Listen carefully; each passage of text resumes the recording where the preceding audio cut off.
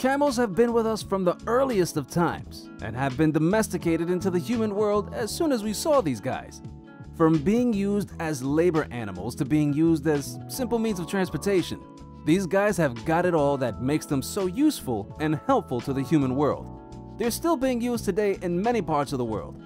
In today's episode, we'll be taking a good look at what makes the camel stand out from the rest of the herd of animals. Sit back, relax, and enjoy the video as we dive in. Welcome to Animals Wow TV. Let's get started. After spending 390 days, or 13 months in the womb of its mother, the camel is born into this world as fragile as a pane of glass.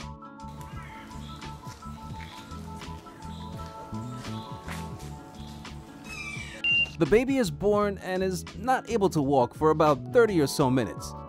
During this time, it's extremely vulnerable to predators that are seeking an easy meal. Plus the fact that the mother does not rejoin the herd along with the baby for about 2 weeks. Unless, of course, like this fella, they're brought up in an enclosure. There are many sorts of different looking camels on the earth. Some have long hair, some have shorter hair, some are skinny, and some look like they weigh as much as a ton. But in reality, it only boils down to the humps of these guys.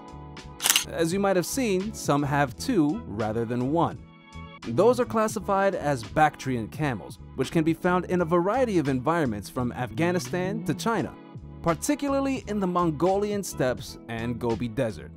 The other more common type is the dromedary camels with singular humps, which are situated all around the globe, but more concentrated in the Middle East. As I mentioned before, camels have been used for transportation since mankind has started to record history. Camels, sometimes known as desert ships, have been used to transport commodities across deserts for thousands of years. Camels are the only desert animals capable of transporting huge burdens and traveling for lengthy periods of time without food or water. Camels have 2 hoofed toes on each foot, which are connected by a leathery pad. To keep their feet from sinking into the sand, camels stretch their toes as much as possible when walking. Camels can go without water for up to 15 days. Their humps are one of the reasons they've been able to live for so long. To clear up any misconceptions regarding camels, they store fat rather than water in their humps, which has become a hoax in many erroneous legends, and they can use this to go longer without water. So after food they like to have water, yeah? So they can drink 120 liters of water. In just one sitting, they're known to gulp down 200 liters of water. For comparison, elephants can drink 100 liters of water. Although mainly used for labor and transportation purposes, camel meat is also widely consumed throughout the globe, especially in the Middle East and Saudi Arabia, where it's a traditional practice. Camel meat is also high in vitamins, particularly the B complex, as well as vital minerals like iron, calcium, and phosphorus. Camel meat also has a low cholesterol content, 61 milligrams to be exact, when compared to other farm animals such as beef, with 75 to 86 milligrams, making it a healthy human meal. Being desert animals, you might think that camels don't really have enough vegetation to go around with in the wild, right? Well, you'd be surprised to know that eating cactus for camels is like an everyday thing for them.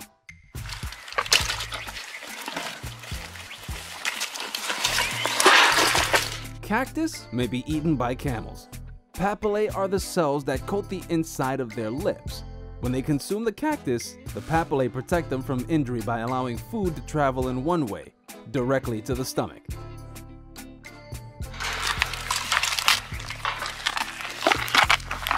Here's a fun fact about these camels. Did you know they can crossbreed with llamas? When they do, they produce what's called a kama. Brilliant name if you think about it. They would never do it in the wild, but kamas are a product of artificial insemination. On January 14, 1998, the first kama was born.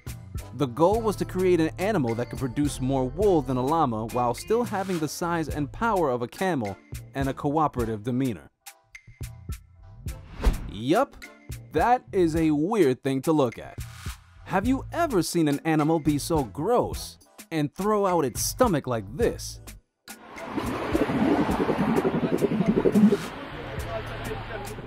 Well, contradicting popular beliefs, that is not actually its stomach. When a male dromedary camel is in a rut, he possesses an organ in his neck called a dullah, which is a big inflated sac that he extrudes from his mouth to demonstrate authority and attract females. It seems like it has a large bloated pink tongue protruding from the side of its mouth.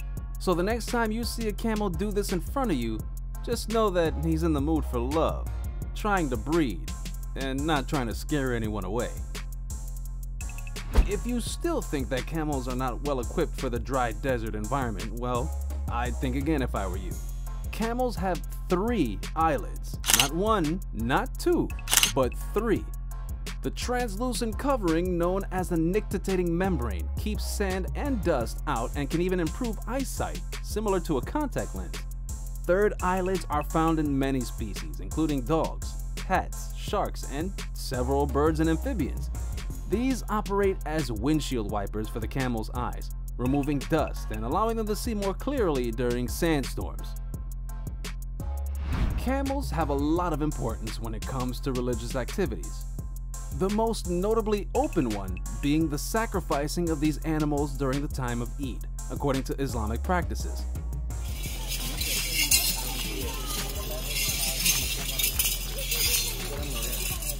Camel meat is considered halal by Muslims, meaning it's permissible to consume it and before every Eid.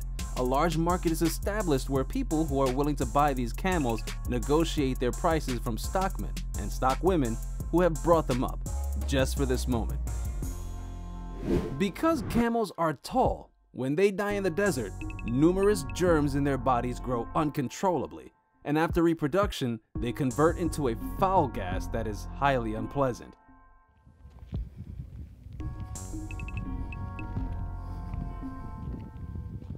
The inside structure of the camel's body has been entirely destroyed by microbial breakdown, leaving only a few skeletons and diverse microbes, and the tremendous air pressure is on the point of collapsing.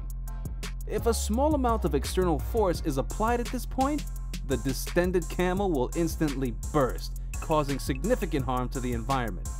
So, the next time you come across a dead camel in the desert, be sure to keep your distance from it, or you are in for a world of hurt.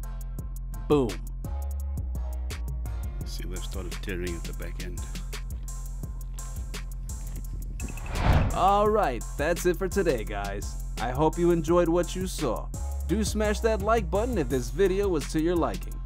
Comment down below what you love the most about camels and why. Subscribe to our channel if this is the sort of video that you like to watch. See you in the next video. Thanks for watching, and take care.